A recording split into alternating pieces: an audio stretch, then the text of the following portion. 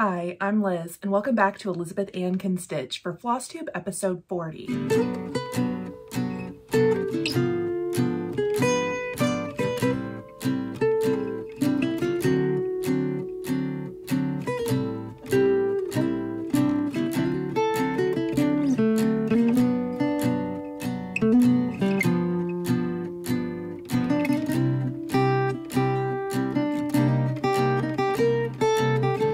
Hi friends, welcome back. Happy Sunday. Thank you for joining me for another video all about what I've been up to this week. Mostly cross stitch, a little bit of quilting, and some FFOing. It's been a busy week. It's been a stressful week at work, not life-wise, just work has been busy. And I'm pretty exhausted this weekend, so you get Pajama Liz and her oversized yet another tie-dye t-shirt. I know I've mentioned before my love of tie-dye, which who cares, but I used to tie-dye my own t-shirts like, I don't know, 10 years ago. I used to love to. And so I used to always wear it. And then I kind of dropped off for a little while. And then as it started becoming more popular, I was like, yes, tie-dye again. I have an excuse to break out tie-dye again. But about 10 years ago, gosh, was it really 10 years ago? Yeah, probably, or maybe even 11 years ago. So, two of my sisters actually work with me at the company that I work at, and it's a huge company. So it's a little weird that I have family members there, but I love it. And one of my sisters, dressed up as me on Halloween, to work. To the point where like everybody immediately knew that she was dressed as me. And she did that by wearing one of my tie-dye, well, maybe it was hers, but a tie-dye t-shirt and a cardigan over it, because I used to be a big fan of the t-shirt with a cardigan, so it looks like you're kind of dressed up. Our work doesn't have a dress code, so that was my version, t-shirt and a cardigan. And then I used to do this thing with my hair, which if you remember like 10 years ago, which is where you would like get the center and then you would like kind of bump it a little bit, right? So you'd get like a little, anyways, so she did that to her hair. I can't remember if she used my name badge or not. I don't know. It was really funny. All that to say, I heart tie-dye. And I'm back in my jumbo sweatshirt for today because I'm exhausted and I'm moving slow this morning. And I was like, I don't know what I want to wear. Let's just throw on a sweatshirt and sit down and talk about stitching. So that's where we're at today. What else do I have to share with you? Oh, I included a couple pictures in my opening of a bridal shower I went to yesterday. So my sweet cousin Abby, she's getting married in August. And so we had a bridal shower yesterday that two of my sisters and her sister hosted, which was so fun. Abby and her sister grew up here in Austin as well. So, and her mom and my dad are brother and sister. So we just grew up very tight knit, always hanging out and family functions together because we're all in Austin.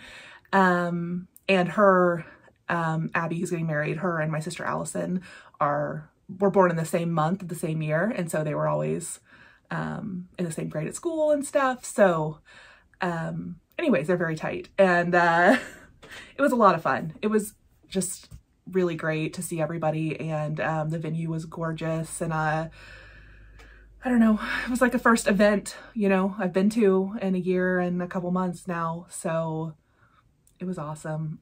We had a really good time, really great food. The weather was like super cool, like cooler than we had wanted, but like it ended up working out because the venue itself was a little warm. So like open the door, get the breezes going. It was really nice. It was a really nice day. So yeah, just relaxing today, talking about cross stitch to you guys. And then I don't know, just gonna chill on the couch today with my own cross stitch, and I run out of things to say. Should we talk about stitching? Yeah, let's talk about stitching. Oh, I'm such a dork. Okay, First up is an FFO. As part of Stitchy March Madness, the project Meow Block Party was my winner. And so I got all of the stitching of this done in March, and I just needed to turn it in to this lovely little square pincushion. And so last night I sat down and did it. And I have a lot of thoughts on the process. Why don't I show it to you first and then we'll discuss. I'm just going out of order today. Here it is. Oh my gosh. Show you all the sides. And then the top.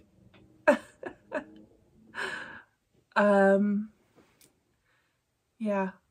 I actually really wish I had like a Lazy Susan or something, because I would totally like spin this and like slow-mo the video. I feel like one of those like cake shows or like Nailed It or something, where they like, you know, spin it around to show you all sides.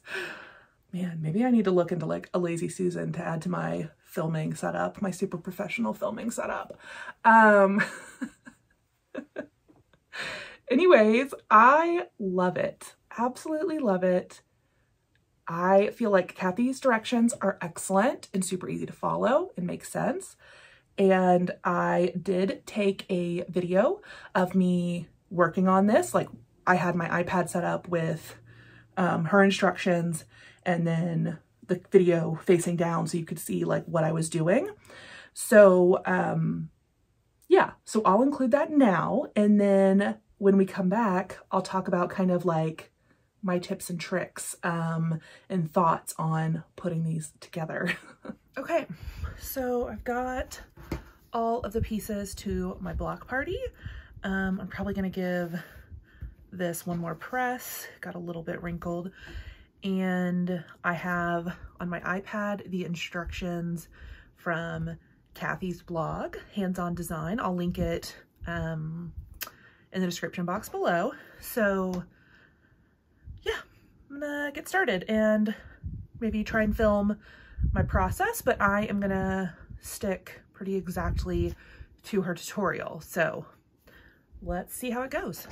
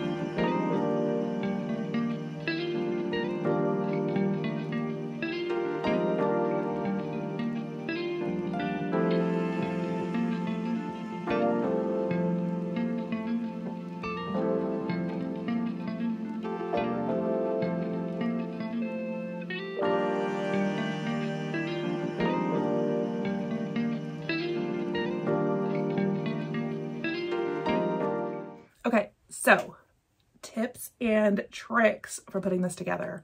First is frog any mistakes.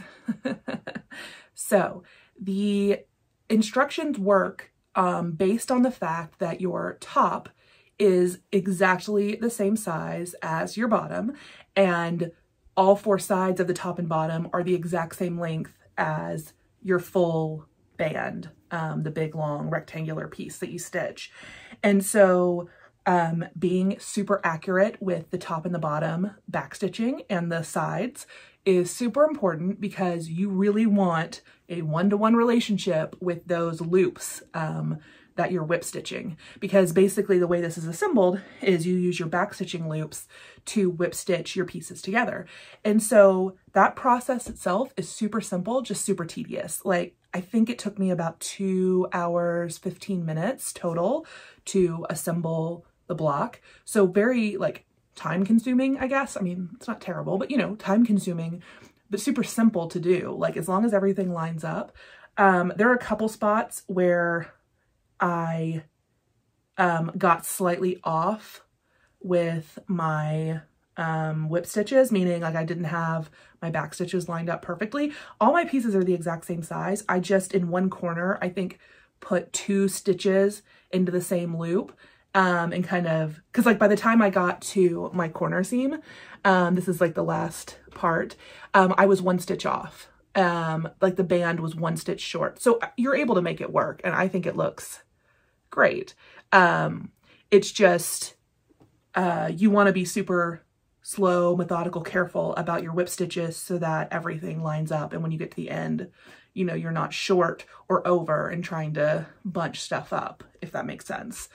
Let me see, what else do I have? I don't know. I mean, honestly, Kathy's instructions are great. The pictures are really helpful. I had to look up and remind myself how to do the blanket stitch to attach the wool felt, but you know, no big. I just haven't done kind of like surface embroidery in a while, and is blanket stitch even considered surface embroidery? I don't know, but I hadn't done blanket stitch in a while, so I had to remind myself how to do that. But yeah, other than that, this was super simple to put together. So just set aside some time for yourself to work on this, because it does take a little bit of time.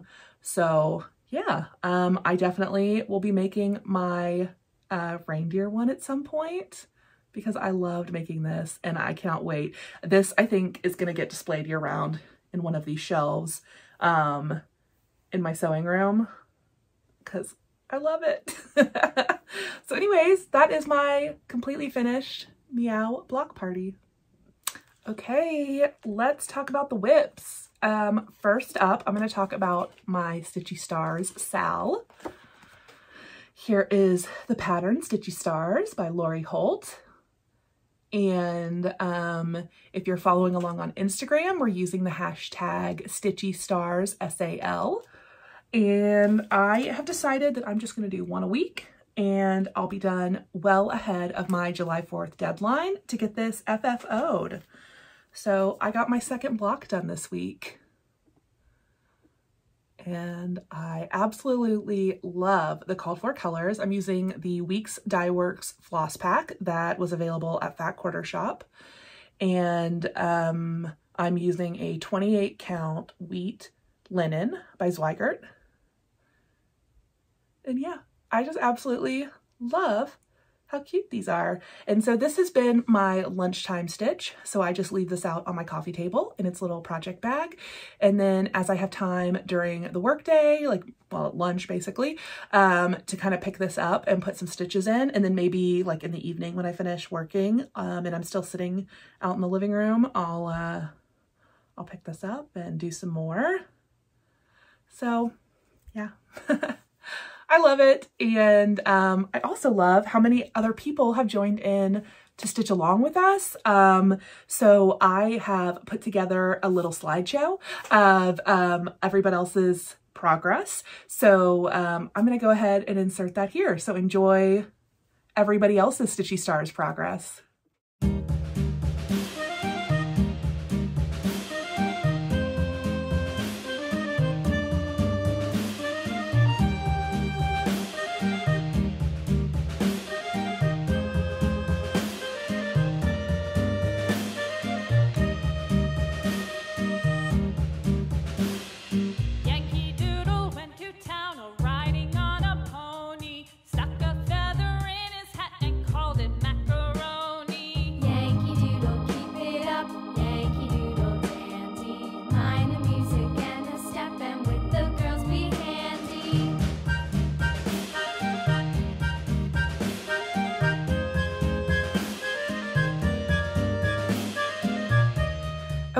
next up, I worked on a new start, and this is one I showed you last week in my plans, and it was, oh, I'll have to put a picture up because I didn't print the cover. It's the Beelieve Freebie by, I've already forgotten the name. I'll put it on the screen. Why can I not? I know her name is Teresa Baird. I can never remember. Heart's Ease. I'm not going to try. I'll put it on the screen. But I started the ruler that I was so excited about. And here is where I'm at. It's so cute. Those little numbers are over 1. I got my 3 little strawberries in. I got the ruler backstitching done, like the actual number markings. And then all that's left is to finish this bee and backstitch the bee and then finish up my border. So I think this is how this works. If I'm using these terms wrong, please correct me. But I think I can't even get the sentence out. I think I'm a landmark stitcher rather than like a pure counter, because what I do and why I have threads hanging on the border is I start over here, and so I get these borders in and going, and then I start building the inside of the piece. And then as I work, I keep extending my borders, because rather than count, the 78 or whatever stitches it is wide and then potentially being wrong or just having to like quadruple count and just being annoying, I just keep extending my borders and then filling in and extending my borders and filling in. And so now I'm going to put this bee in, and I'll know exactly where I need to turn the corner on my border for it to all line up. So that's why you see some little strings hanging, because that's how I like to do those just long straight borders where it'd just be annoying to count, basically. When it's a border that has like little berries and buds, like you can count by those rather than having to count just a long horizontal line. I hope that makes sense. Anyways, so yeah, there is my start on my little ruler freebie. And I just think it's adorable. I'm stitching this on 36 count light Mocha Zweigart linen. And I just am using a mix of my own fancy flosses and DMC that I just pulled out of my stash. I think she calls for some silks and has a DMC conversion, but I just pick colors that I love. So that's Beelieve. Next up, I worked on my blue flower Wildflowers pattern. Still obsessed, love it. I only worked on this maybe a day or two this week, but it is one I definitely want to get finished in spring. So I have a feeling I'll definitely keep working this over the next month or two until it's done. So here is where I'm at. Yeah. So I finished the right half of the pattern, except for a little bit on the bottom. And then I have started, I filled the first text line in and have started bringing the leafy or the vine around so I can start filling in all of the gorgeous flowers on this side. So, oh, I absolutely love this. I am stitching it on 40 count Weeks Dye Works Parchment on the Zweigart base, and I am using all of the called for DMC colors. Thumbnail. Just kidding. I love this so much, and I'm excited to see like the full width of it over here. So I want to start working on those flowers and get it looking as colorful and pretty on this side as it is on this side. And yeah, I just love it. And I'm a person who really likes text. Like I like stitching letters. And so it's a really good mix of going from these big, pretty floral, motifs, and then just, putting in a thread to get another word in or something and feeling like, you're really making progress. So I don't know. It's a really fun stitch. And I have seen on Instagram, I think a lot of you are kitting this one up or about to start it, and that's exciting. It's so fun. I love it. So that's Wildflowers. So the last thing that I cross-stitched this week was Oh Joyous Day by Blackbird Designs.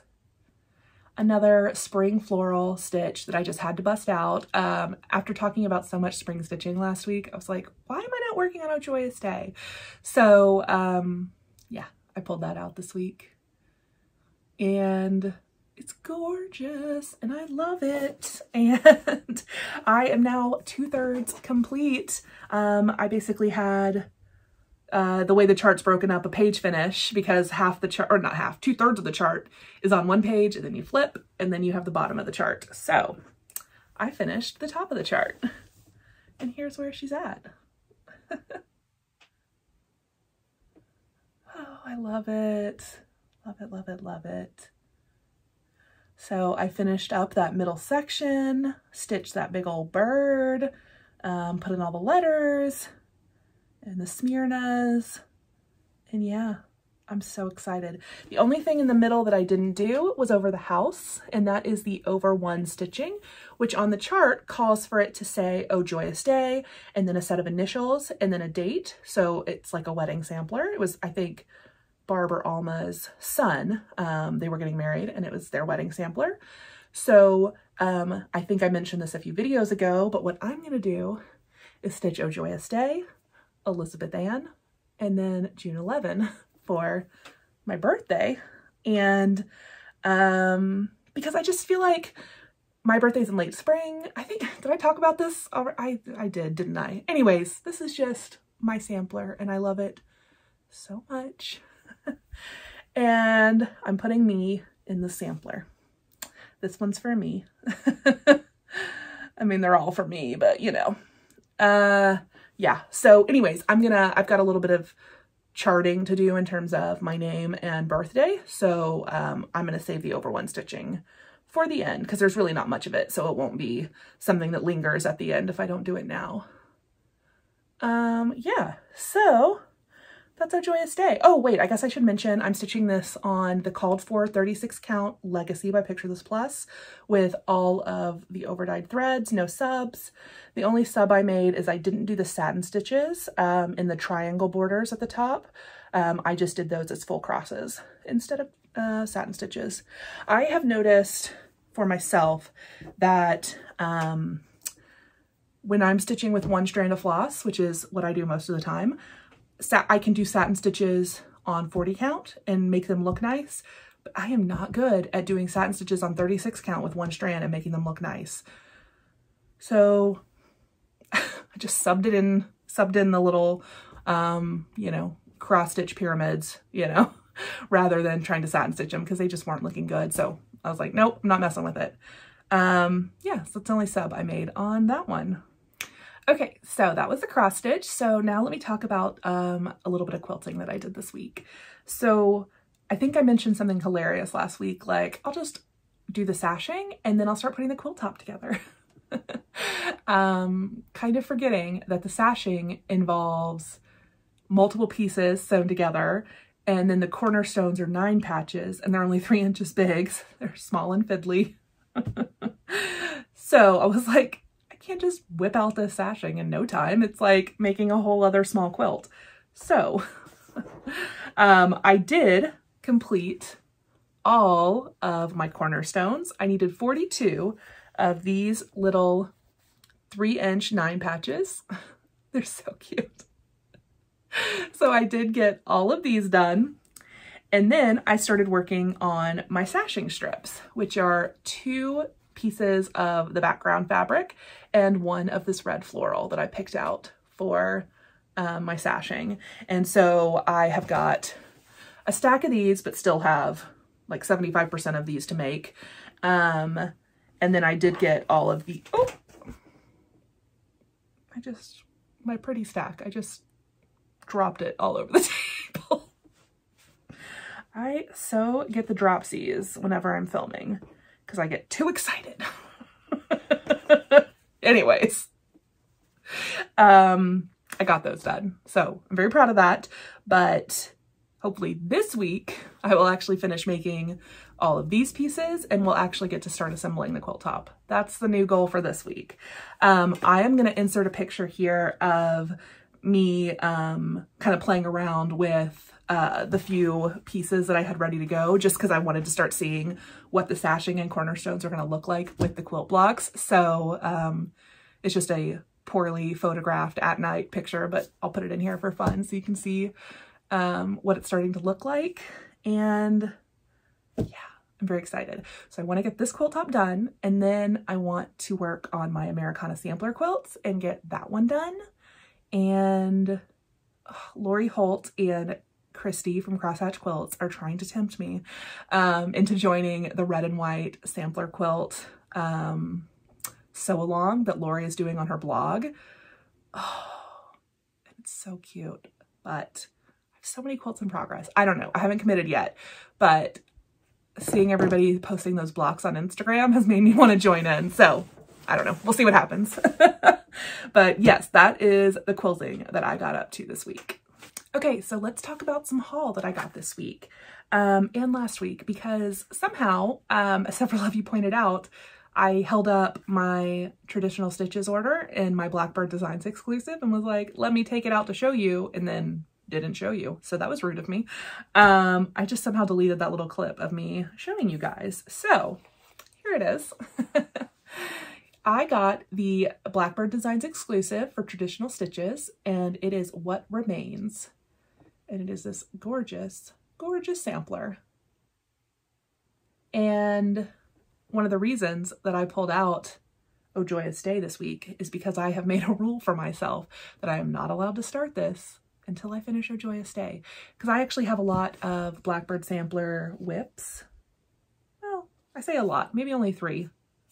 Anyways, and I really want a Joyous Day done, and I don't want to get distracted, but I cannot wait to stitch this. So, Oh Joyous Day, you're getting done because I need to start on this. So I chose the option with fabric and overdyed threads. So I got the 36 count straw by Weeks Dye Works. I did mention in my Instagram stories when I showed this off that I was sure I got the old Weeks rather than the new, but I did email Janice at Traditional Stitches, and she assures me this is the Zweigart base that I had ordered. So she was like, I personally hand cut everything from a special bolt, and I was like, okay. It just feels softer to me than other Zweigart base, but it's gorgeous. It's perfect color. So I got the fabric, and I got the overdyed cottons. They had a silk option and an overdyed option, and I got the overdyeds. So yes, that was my Traditional Stitches haul. This pattern, I believe, is just available just as a chart to buy from Traditional Stitches. I don't know if you can buy all the supplies right now because they're sending out all the pre-orders of people who ordered all the, like, you know, kits and stuff. So, but yeah, go check out, I'll link Traditional Stitches down below if you want to look at this chart, because that's the only place you can buy it. Okay, and then I only got one other package in this week. Restraint, look at me. I got an order from the Tinsmith's Wife from Wendy, and I got my Souvenirs of Summer Blackbird book, which I am so excited about. The chart that I am wanting to stitch first, and I will at some point this summer, is this one. Is that too shiny? No, there you go. I love this one so much. I think I first saw it on Carol Saltbox Stitcher's channel. I believe it was Carol. It might have been Brenda and Laura where Brenda had stitched it. I mean, I know Brenda has stitched it, but I might have already seen it by then. But anyways, I love it. And then I was like, oh, it's out of print, dang. And then when I noticed that Blackbird was re-releasing things, I was like, I'm just gonna hang tight. And at some point they're gonna release that, or I'll find a way to get a copy of that chart. I'm trying to find the name of it. Patriotic Bouquet, no. Summer Jubilee, yes. It's on the back here too. Actually, you can see all the designs that are included here on the back. and this one is Summer Jubilee. And you know what? I might already have fabric. I wonder what it calls for. It calls for 18th century Blackbird linen, and I have some of that because I bought a fat quarter from Kitten Stitcher, and I only needed a small piece for a design. I haven't started it yet. I just kitted up the small piece, and probably sitting right over there somewhere. And I actually recently sent Kathleen from Situation Normal a piece of it because she wanted to do that same stitch. It's like a Halloween small. I'm sure she'll show it at some point. But I have the whole rest of that fat quarter, and I know that I will be able to fit my Summer Jubilee. Oh, that's so exciting. I was just like, oh, I bet that's, you know, close enough in color, but it's the exact right fabric. I love it when that happens. Yeah, anyways, I got my Souvenirs of Summer book and I'm very excited about it, clearly. And then, oh, even more exciting. Well, I shouldn't say more exciting, but I was real thrilled. I got this shiny plastic bag. I'll take stuff out and I won't delete the clip. I'm not even going to pause. I'm going to talk to you as I open this, so I have no reason to edit this clip. Oh my God. I'm in a real mood today. Real mood. So I had shown you that I had ordered the blue flower, the Tudor Bee. Oh my God. It's so cute. And I've seen so many people stitching this on Instagram and I want to start it. But again, I have set a rule for myself that I am not allowed to start this blue flower chart until I finish Wildflowers. And gosh, that one's big. So it's going to be a few weeks before I can start this for sure. Maybe longer. Who knows? I don't know. But Wendy over at Tinsmith's Wife was offering up kits of all the supplies needed. And so, yeah, I snatched one up. Let's see if I can show this. Oh, look at those beautiful NPI colors. So I got all the silk colors. And then I got the 40 count Color and Cotton Fennel Seed. And this is a fat 1/8 of fennel seed. I've never worked with Color and Cotton. It feels lovely. It feels great. Honestly, I can't wait to stitch on this. Yes. Also, Wendy, are you carrying more Color and Cotton colors now? Because there's some others that I've seen people stitching on that are really pretty. So, you know, might need some more of that. And then the trim, the chenille trim from Lady Dots. It's in the color Barn Door. And so that goes on the edge of the pillow when you finish it. And then the backing is Velveteen from Lady Dot Creates in Shallot. So yeah, I've got all of my supplies and I want to start it right now. Of course. I posted on Instagram this week when this came in because I was just like too excited. And so I took a little video of all the supplies and I was like, somebody tell me how to not start this right now. And so many of you were like, just start it. And I was like, guys, that's not helpful. I want to start it, but I'm trying to be good and like stick to some sort of rough guidelines on trying to get a couple things done before I start this. So we'll see what happens. We'll see when that gets started.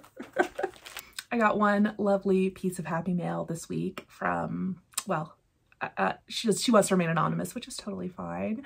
She knows who she is. I've already thanked her personally, but I just also want to say publicly, thank you. She sent me a Tinsmith's Wife gift card and it's so appreciated and will get used immediately, probably on some more Color and Cotton fabric. So thank you. Yeah, so that was all of the mail for this week. And let's talk about giveaway. I had some charts up for grabs last week. So let me grab those and announce some winners. Okay, so first giveaway was Goat Load by Plum Street Samplers, which is just the best name. And this one goes to Deb Anderson. Congratulations, Deb. Anybody who wins, just email me at the link below and tell me where you want me to send your chart. And the next winner was for Sheep Heap. Sheep Heap, so cute. I really do love the colors on this one. And Sheep Heap goes to Karen Jameson. Karen, congratulations. And then next up was the lovely Mouton charts. So all 4 of these charts are going to Laura Kelly. Laura Kelly, congratulations. So send me an email and I will get all of your giveaways out to you guys. Okay, I think that's all I've got to talk about this week. You know what? It's not. I should have done this at the beginning.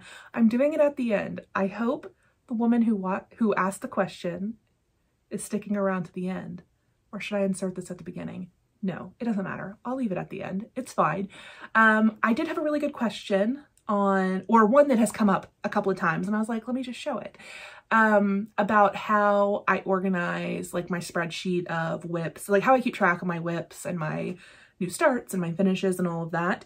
And while I absolutely love those journals that everybody uses and stickers up for keeping track of their cross stitch progress, I just need a digital, sortable, you know, reportable format. Okay, so background about me is that I used to run an Etsy shop and I made stickers for planners. If you dig deep enough in my Instagram, you'll find it. So back in like 2015, I don't know if it was in 2016, I think 2014, 2015, I ran an Etsy shop selling planner stickers and I used the planners and I loved it. And for day-to-day like to-do lists, appointments, like things I needed to get done, that system worked great. But for cross stitch, I just haven't been able to make that work as well. I prefer like digital planning for my cross stitch. So I'll probably insert a screenshot of how I set up my spreadsheet, but basically what I do is I just have an active whips list and I include when I started it, pattern name and designer, fabric color and maker, the floss I'm using. I don't list every single floss. I just do called for or conversion, like, you know, so that I know if I'm using everything called for or if I'm mixing it up. And then I just have like notes to myself. And then when it's finished, I move all that information onto a finishes worksheet, and the finishes are sorted by year. So like I have a 2020, 2021, you know, etc. finishes tab. And so then I'll add a finished date. So I'll have like the start and the end date of when I stitch that project. And then my last tab is something I created just for YouTube, just for Flosstube, which is where I put all of the projects I'm working on that week. And so I go grab them from the active whips list and plug it in on that little spreadsheet. And that way I can just copy and paste into my YouTube description box. So I can let you guys be able to see at a glance my project name, like the chart name, the fabric I'm using, the floss I'm using, stuff like that. So that way, you know, if I forget to mention it in a video, or if you just want a quick, you know, you don't want to have to go back and rewatch my video, you could just click in and be like, what was she using on that? So I do that just to facilitate, you know, questions on my Flosstube videos. So yeah, I haven't done the level of tracking that like Nicole's Needlework showed off, where it's like every piece of fabric I have is in a spreadsheet, all the flosses, like I haven't found a use case yet for why I would want to do that level of tracking. I do have a lot of fabric, but it all fits in these two bins. And so they're pretty easy to just rifle through when I'm looking for something. So I don't know. So I don't really keep track of my floss and my fabric on that spreadsheet. That's just more of what am I working on and what have I completed. So I think actually I can pull it up and tell you pretty easily. What is my total whips at right now? I'm at 37 active whips. It's a lot. It's a lot. I was at 36, but I started that ruler. That's number 37. That one will get finished quick, but you know, yeah. And that's why I'm putting rules in place for myself, like finish this before you start that.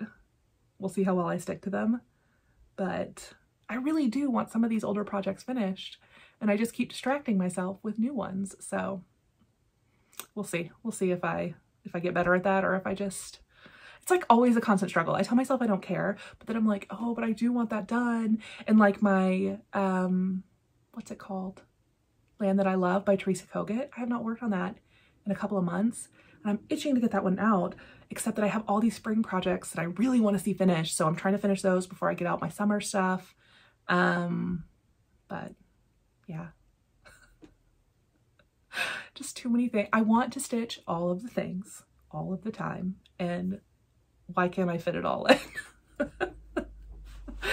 Okay. Anyways, I think that's all I've got to talk to you guys about this week. Who knows? I'll probably be editing this and realizing I forgot something else I wanted to mention, but I'll see you next week and we'll talk about it then. Bye, guys.